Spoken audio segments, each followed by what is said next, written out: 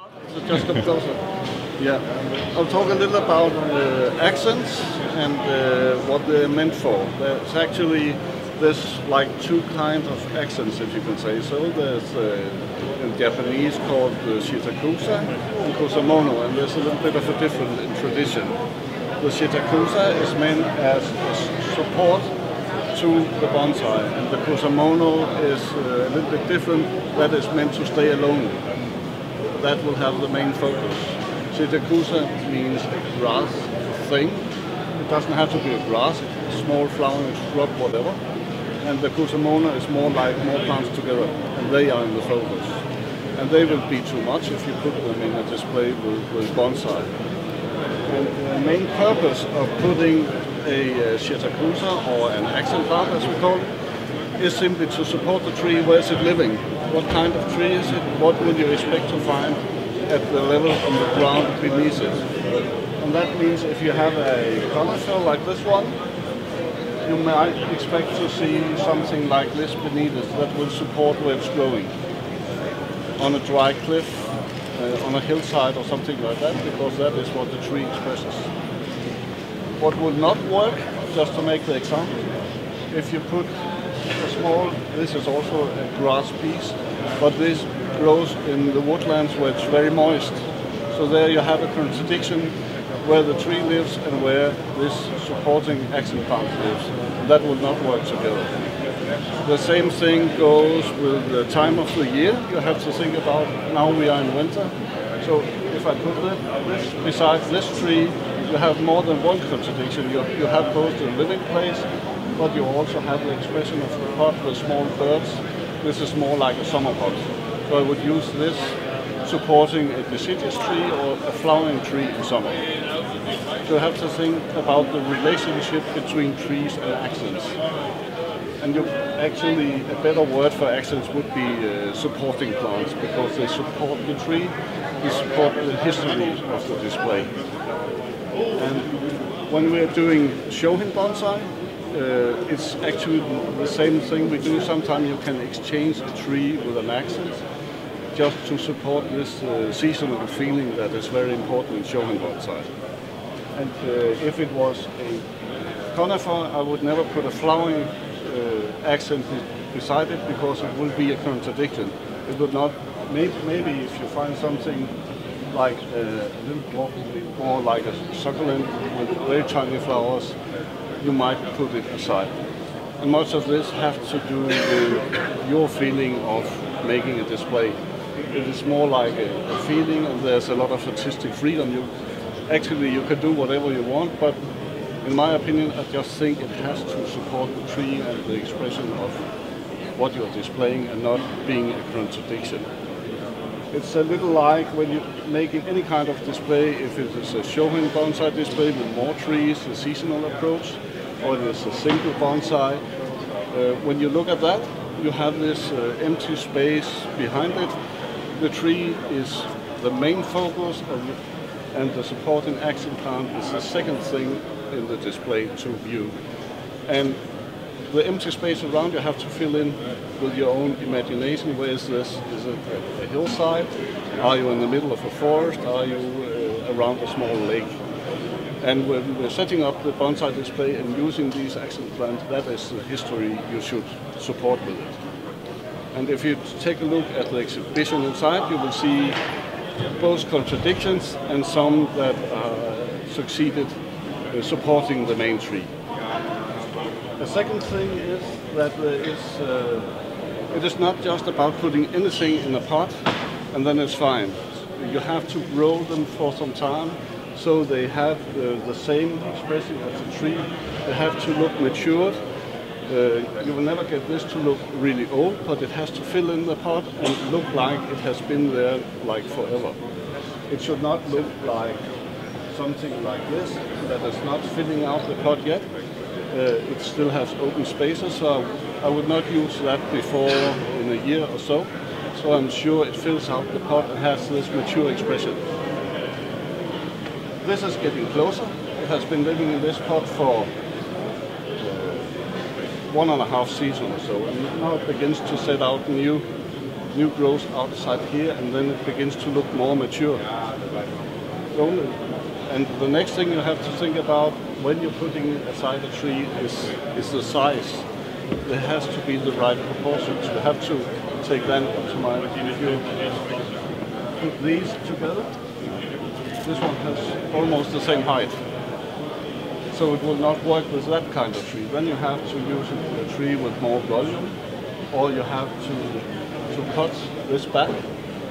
And what you do when you are doing your kusamono or chitakusa is also taking care of the growth. It's not just about putting it in a pot and then forget about it, let it be. You have to train it like you train a bonsai.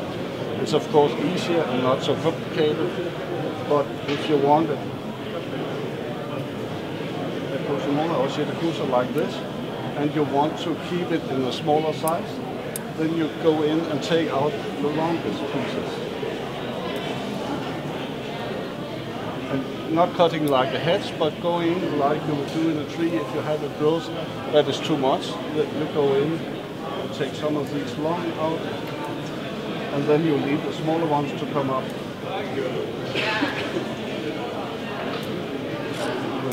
This one here. I'll not do too much because I have to talk at the same time.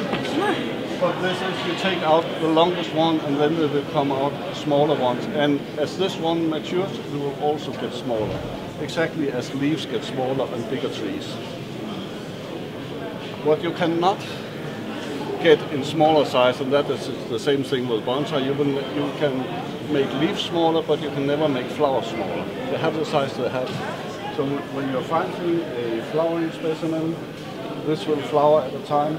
Then you have to find something with small flowers that fit the size of the shitakusa, the accent plant, exactly as when you have a flowering shohin bonsai, you don't use specimens with very large flowers because it just looks odd. It has to fit in the size.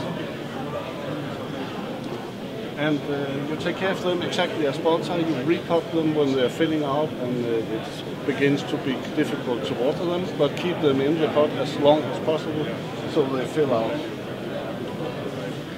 This is the dormant season, so this is just as an example of something that is prepared to be a specimen that you use in the summer period, because these will come out with small leaves and then white flowers at a later point, and this will be just lower, and then you set two things together. This can work both as a supporting piece for a bonsai, but it can also just be used to show alone. And that is the difference between the kusamono and the shitakusa. The shitakusa is meant to be as an accent, a supporting thing for the bonsai, and the kusamono, that can be the same things, is more an expression for itself and is displayed alone. And you feed them as you do with bonsai, but less. We don't need a piece like this. Actually, do not need any fertilizer at all because it is growing in the stones naturally and doesn't need anything else than what is naturally in the ground. The same with this one. If I begin to feed this one, it will kill it. Then you have, as an example, as something, if I have to put up a display, I could use this one. It fits in the size. But if I use the same type, this might fit in the size, but just put it in a distance. So proportions is also about the emptiness you have around. And if I use like this very small one, I can put it closer. Do you take into account the lines of the tree itself, the angles? Yeah, not the angles. The question is if I take into account the tree, the form of the tree.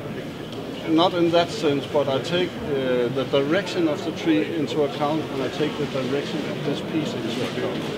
So if I have a tree that goes right, I need a supporting plant that goes left so they connect, because that's the same balance as you have in a picture. If people are looking out of the frame, the picture tilts, and that's only what this is about, is to get in balance. Why couldn't you put this one over there? Because if I did that, you have the tree here, and this going opposite direction. It's like if you take a photo of, if two people are talking, we are looking at each other. If I do like this, we have no connection, and then it doesn't work, the balance is out. So it's very important the direction of the tree and the accents, or at least that it has no direction, so the one piece points to the other. And every bonsai has some sort of direction, but the accent doesn't have to have it, but they just have to be connected. And you can use all kinds of scrubs, everything that is small enough in the leaf size and the flower size to support the tree you want. If you have a huge bonsai, of course you can use a huge piece besides it that has the same volume. If you put this into a big tree, it will disappear. You also play with heights?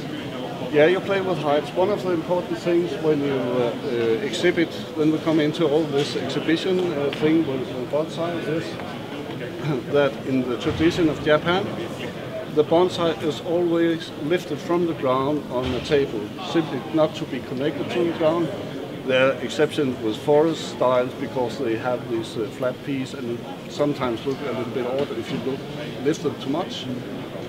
But the accent plant will always be supported on the ground, on a flat piece of wood or a flat piece of stone.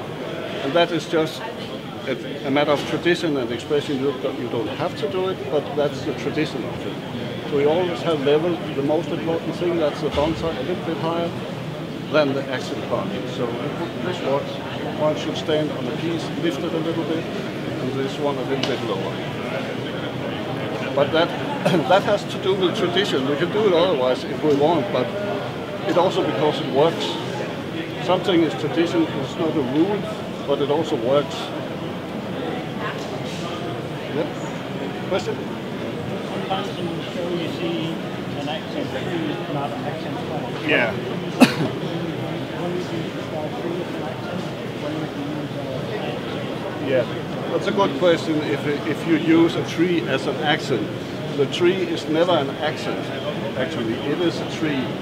But you have in the two pieces displays you may see a large bonsai. I think you think about that. There's a conifer in there, a pine, I think, and then you have a small deciduous tree without leaves as a supporting plant to the main tree. But that's actually a way of displaying bonsai too.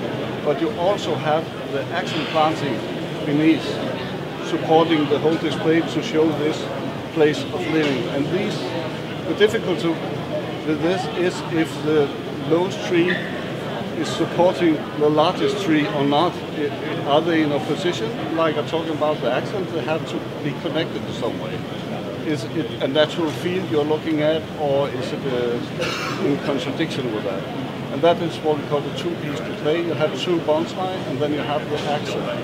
But in that example, it's very important that the accent is following the smallest of the two pieces.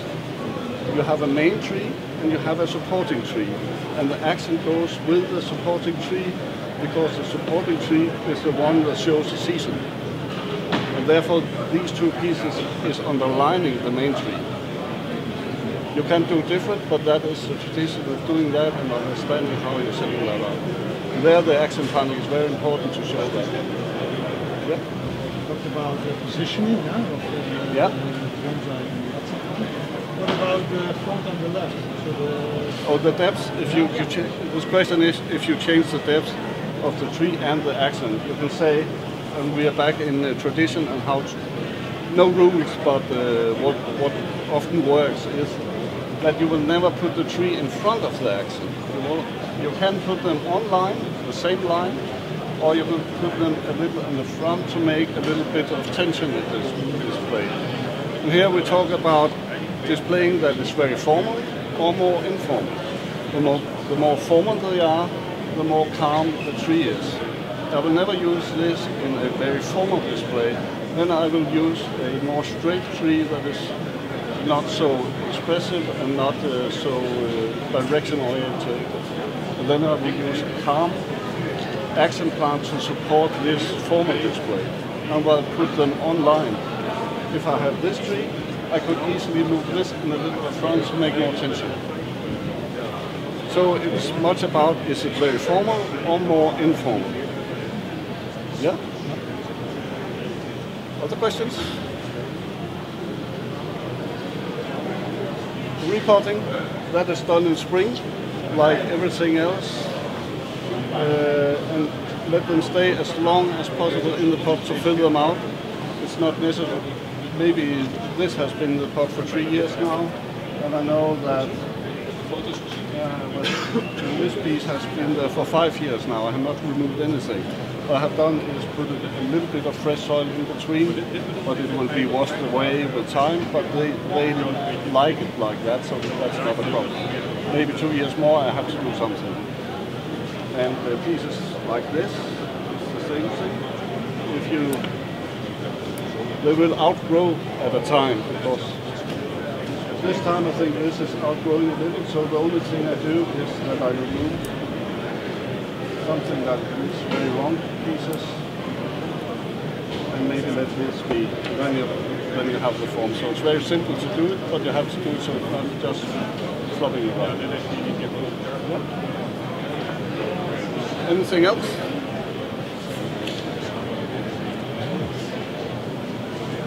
Thanks a lot, Martin. Okay, you're welcome.